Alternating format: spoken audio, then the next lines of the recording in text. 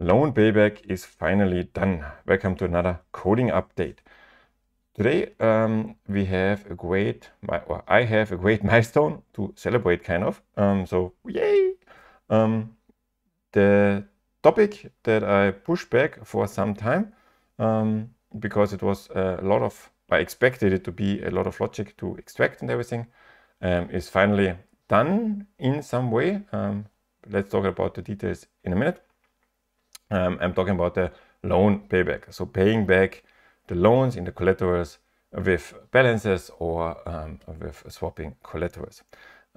What happened?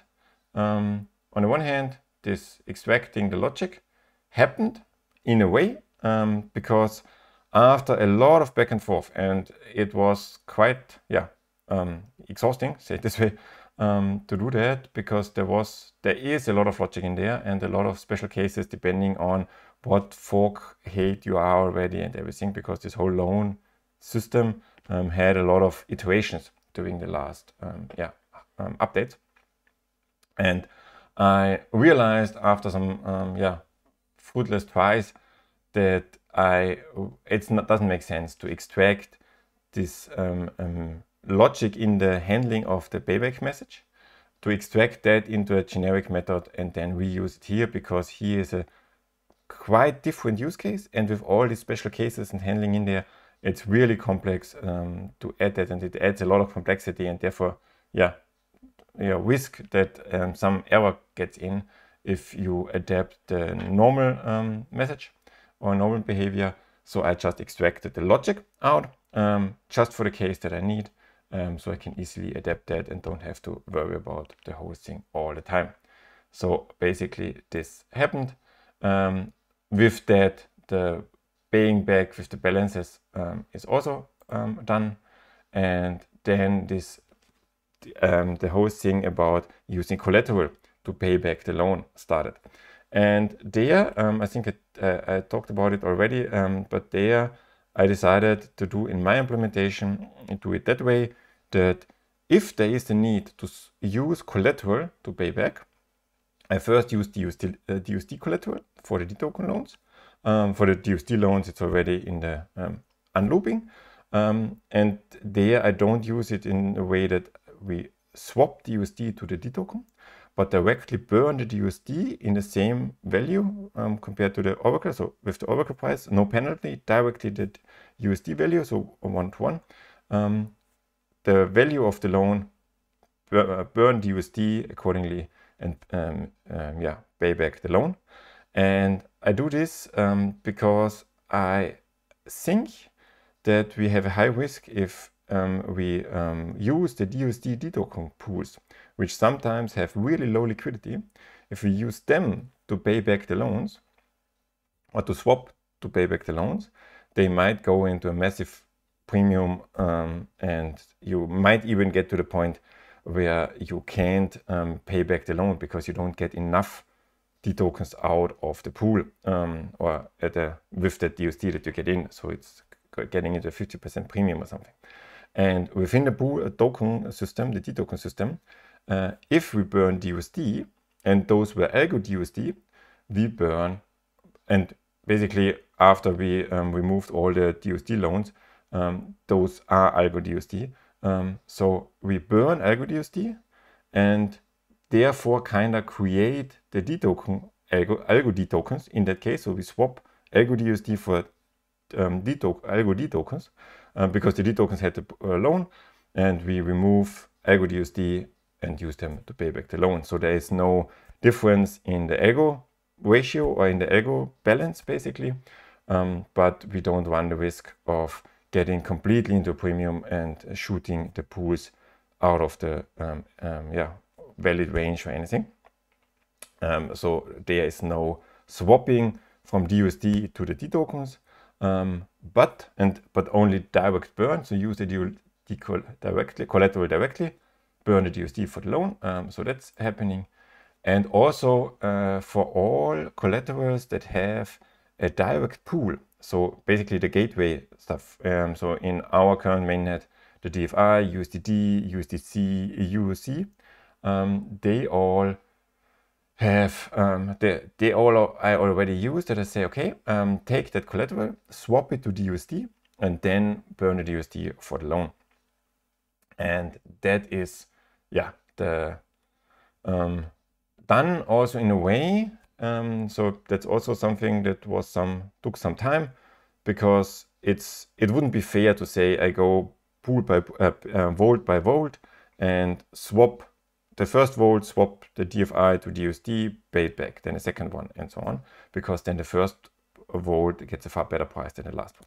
So what I actually do is I take all the volts that have this collateral, so in first case DFI, and have loans open. I see what amount of DUSD is needed. Based on the oracle and everything, I can say what amount of DUSD is needed.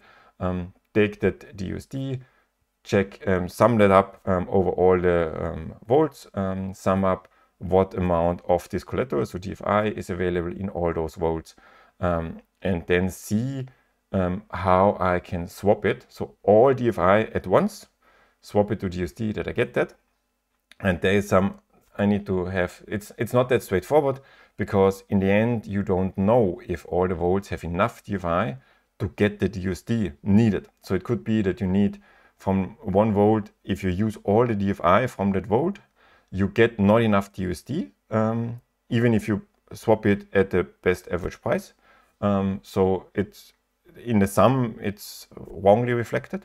And on the other hand, it could be that if you swap all the DFI that you have in there, you would get too much DUSD for this volt that you need. So you actually should swap less DFI than they are in the collateral. So there's a bit of a thing. How I solved it for now is that I first sum up all the DUSD or all the USD requirement and say, okay, so I do a backward calculation that I say, if I want to get that amount of DUSD out of this pool, how much DFI would I, so collateral, in this case now DFI, how much DFI would I need to swap in? With that, I get the maximum volume of swap that could happen, and therefore the maximum slippage, so the worst price, basically. And with this worst price, I then iterate over all the volts with that collateral and everything and say, okay, if I now use this worst price to get this the needed DUSD, how much DFI would I need? If there's enough DFI for that in there, I use that amount of DFI that I have, and now sum up the real amount of DFI that I would use from each pool, from each volt. And if I don't have that amount of DFI, I take only the amount of DFI that I have, sum that up. Now I have a sum of used DFI from the collaterals, and now I simulate a swap of this and get another price. So it's a bit less price because I use the maximum amount of DFI in the volts with this maximum slippage, that amount of DFI. That could be now less DFI than I would have used for all the DUSD because of the limiting factors. So I get likely a bit less slippage and a better price, but it's still the correct amount that because it's the maximum amount of DFI that I would swap. And do that again with the new price and do 3 iterations there to get close to the correct and real price, but get definitely enough DUSD because I'm coming from the upper side, and get definitely enough DUSD to pay back. So I go in and swap that. So I iterate that I think 2 times over the volts to get the price to a good ratio. Then do this swap. So take all the DFI that I counted, all those DFI out of the pools, out of the volts into the smart contract address. In this case, swap it in the smart contract address, then move the resulting according ratio for each volt of the resulting DUSD back into the collateral, pay back with the collateral, and burn if there's any small accounting error or slippage from the slippage calculation. If there's a small error or a small excess DUSD, those DUSD are burned as slippage fee, basically. And that's that. For now, I only consider the commission in those simulations. I don't consider any fees. For buying DUSD, we don't have any fees, but to be correct, we would need to also consider those fees in those pools. So that's a to-do in the pool list. But that's what's happening right now. So swapping DFI or collaterals to DUSD to pay back is already in there. What's still missing, so that's that. What's still missing is the question of other crypto. So for example, if you now have a BTC or something where you don't have a direct pair from the collateral to DUSD, there the calculation needs to be increased or extended to also be able to calculate composite swaps across two pools. And then if we have that, so that's the last point here, if that is done, then this whole payback is finally done, and then we can do next steps would be this add the government attribute for the release ratio. We need to see how to do that and how to make it in a way that it's only read-only, and then have where is it? Have this create transaction to release the tranche. And with that, I mean, this banning auctions is still something to check. But if that and that is basically done, and that is done, then basically most of the logic for the main functionality is done or will be done. And then it's only a topic of handling these cases during the normal usage. And they are also in there. So with that, there's a lot of progress happening. Let's quickly jump into the code so that you also see what's happening there. I think I will go quickly through that because I already talked about it now. But yeah, anyway, so you see it. First thing, the test that I written before, I had to adapt it a bit because the real numbers are now in, or numbers based on how it's done right now with the swapping and everything. But now this test is now green. So all the things that I had in the test before are now correctly working. So yay! But we definitely need to add more test cases to cover all the other things because it's not all done yet. So the test should not be green, but the things that are covered in the test are done. So what happened in the code?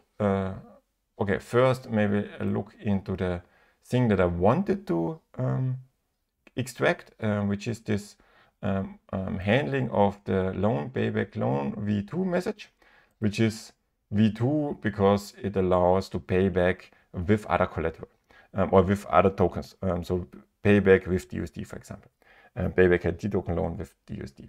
And thanks to that, I could extract that logic directly. There's a lot of error handling and everything, and then you have this iterate over the tokens that you want to pay back and iterate over the loans, the token IDs that should be back, and with the tokens, coins that you want to use to pay it back.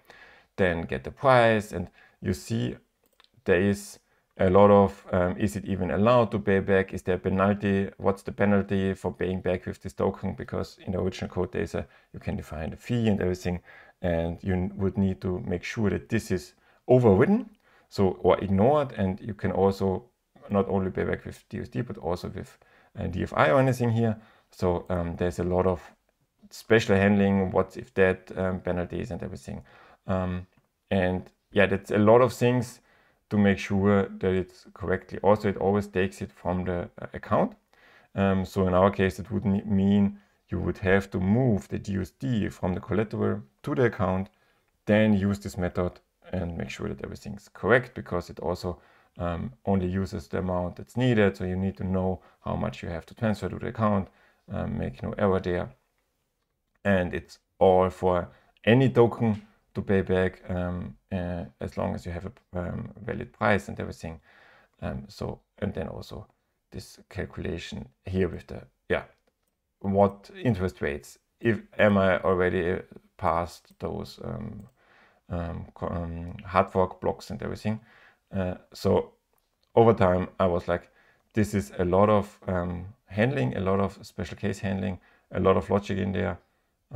Again here, all the case if you use the DFI, and if you add here the thing that you want to bypass some of the things, like here we it swaps to the minted the interest rates, swaps it and stuff like that.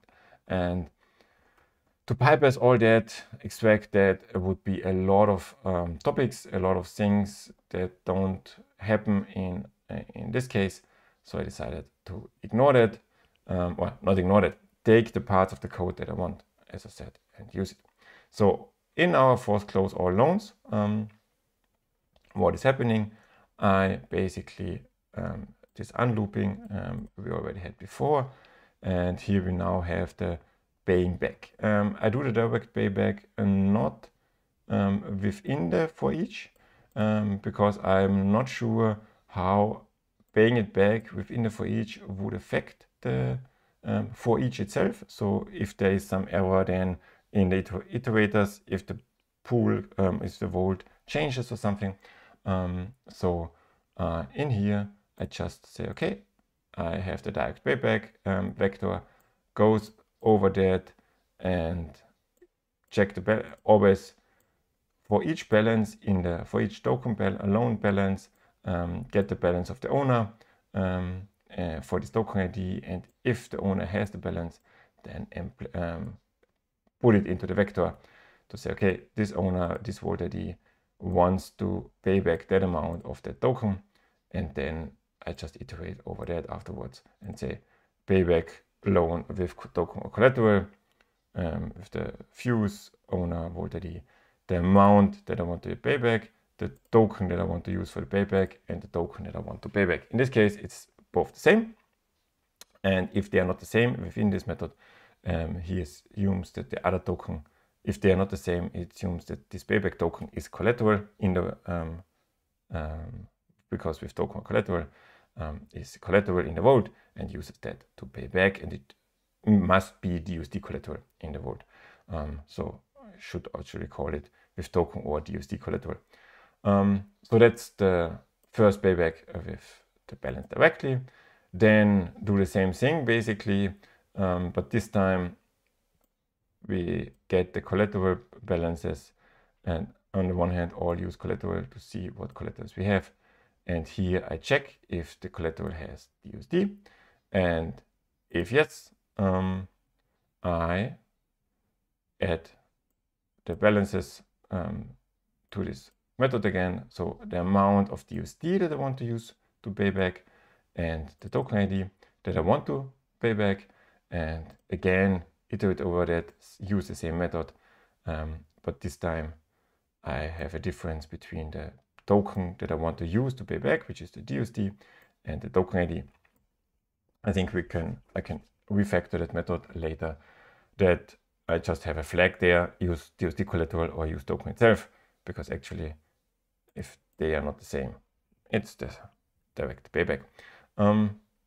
Yes, and that's that. We will look into this method in a second. First, I want to quickly also go through this swapping stuff. Here again, I first get for all the loan tokens the prices, so that I have the prices and don't have to check the price all the time. So it's just same as I have it here in the payback. Get validated interval prices, emplace the prices, and then yeah, do that. And also the pools, I check where I have gateway pools. So through all the pools that are affected with the connected to dTokens, I check if there's a dToken and the other side is in the use collaterals, then it's a gateway pool, and I have the gateway pools. And that's something that I just do here, I'm not 100% sure, and that's for logging. We'll likely remove that before it goes into production ready code basically. But yeah, I sort them by reserve. Not 100% sure if the sort order is correct yet, honestly, but yeah, that's something to check in future tests. And yeah, sorted that I use the first use the collateral with the most liquid pool, so the least slippage, to get most of the stuff out and then continue with the other pools. And then, yeah, for each of those gateway pools, I made a separate method payback with swapped collateral. So collateral ID with the prices, the DUSD token and cash and block transaction. And then this will be is already a bit prepared to get this paths and everything. So far, just a quick preparation.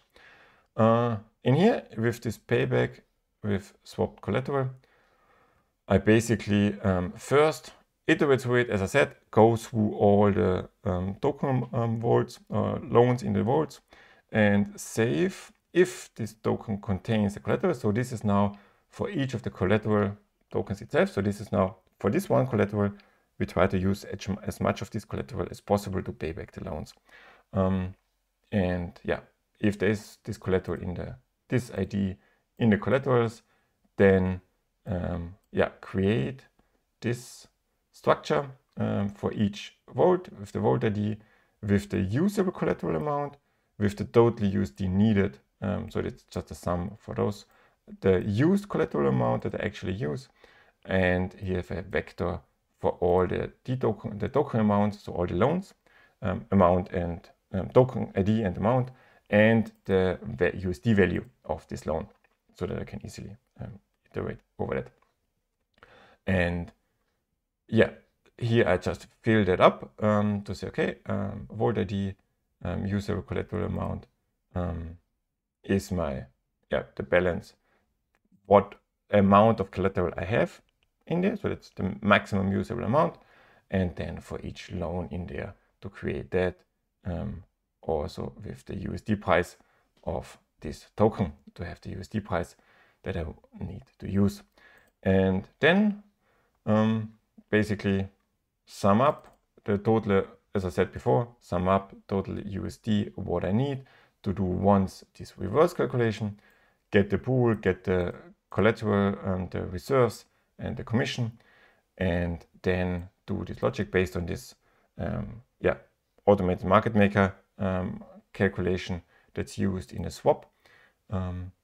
Basically calculate if this DUSD, this amount of DUSD should go out, what input do I need with the commission.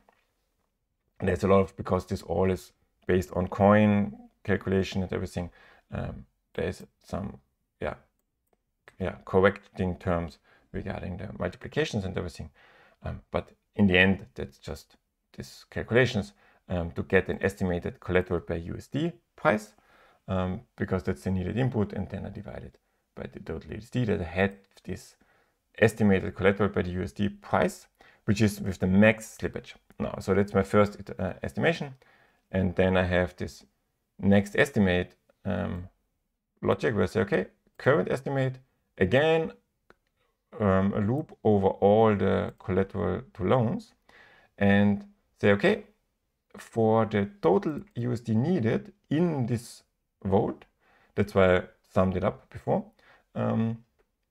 let's multiply this last estimate collateral by the USD. So if I want to have all those USD, how much collateral do I need?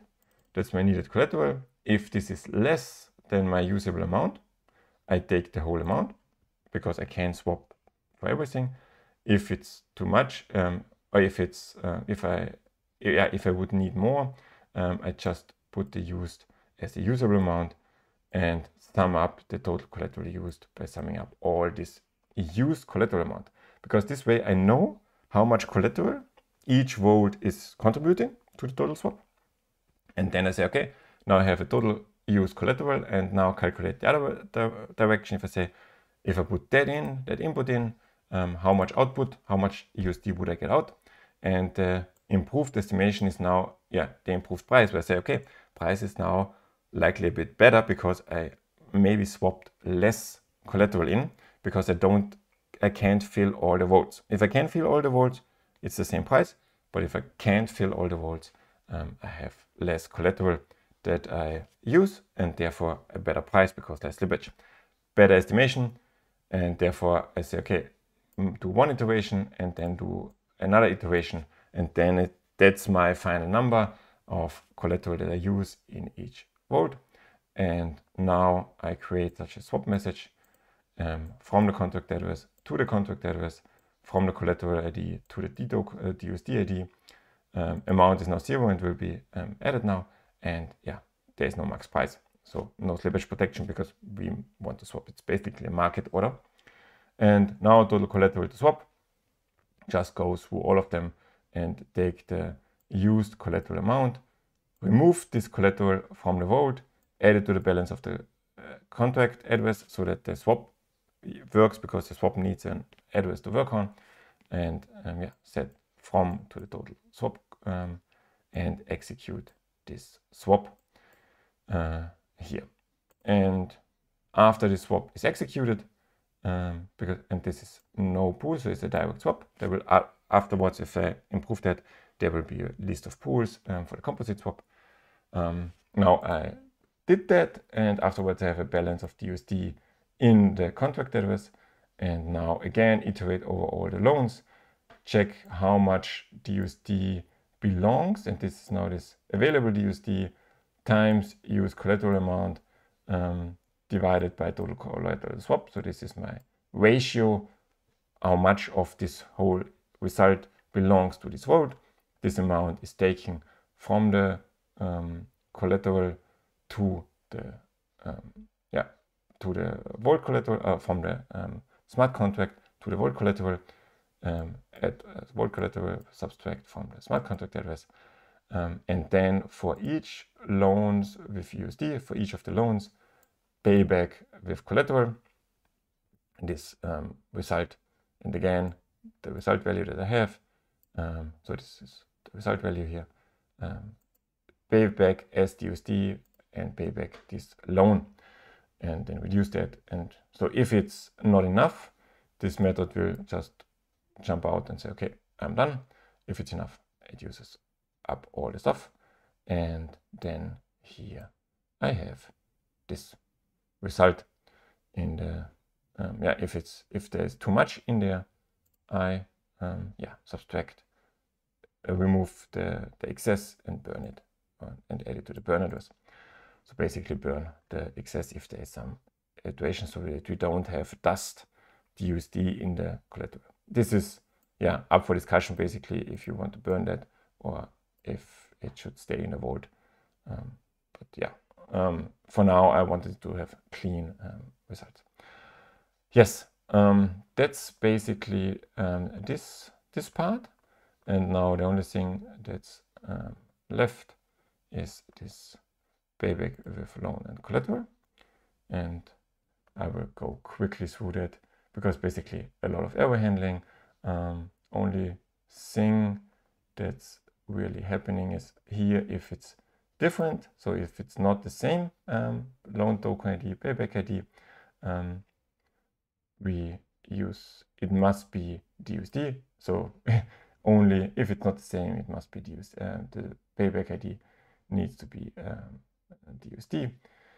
Get it from the collateral. And one special thing is if the current collateral amount is less than the payback amount, just use what we have left. So there's no error in this case, so that I can use it outside even multiple times without having to track everything. And then get the price of the loan token and get the payback amount in loan token. So how much loan token this can pay back. And then there is this whole logic of the original loans loan payback message with the interest calculation, get the amount of interest and everything, and pay back the whole thing. Subtract how much interest do you pay back, how much loan do you pay back. Subtract the loan token, decrease interest, and also this update of the minor reward, owner rewards and everything. If it's the same, do it one way, and if it's not the same, and burn the interest, because interest rates is swapped to DUSD and burned. And the other thing is, if it's not the same, then it's directly burned, the amount is directly burned. Subtract from the collateral and add it to the burn address. Yes, so that's basically it. That's the whole result of this, yeah, crazy time of the last days. I don't know how long it took, honestly, but never mind. 30 minutes in, sorry, a long review video, but I hope it gave you a bit of an idea of what topics I had to touch and what topics are still open. Yeah, as always, if you find something, tell me. If you have comments, tell me. If you watched the video, thanks. I think this was a major step. I'm pretty happy that it worked out so far. And yeah, looking forward, or I'm pretty optimistic, say this way, to get it done in the next day, or before the DFIP, the voting is over, but we will see. And then anyway, right now it seems that the core team is pretty busy with trying to get the current release out or the current update out. So we will see how fast they react. So don't get your hopes too high, honestly, that it gets in soon, because based on the current yeah, reply time and everything, I think this might take more time than some people expect. Even if I'm done with that, even if I get all the things, all the steps in, just to get the core team to review it and yeah, give it the final yeah, polishing and everything, so that it gets production ready. I think this could take more time than people expect. So don't be too optimistic. But yeah, as I said, I want to give it a fair shot, so that it has, yeah, a possibility to get in soon, but we will see. So with that, I will get back to coding and see you in the next video.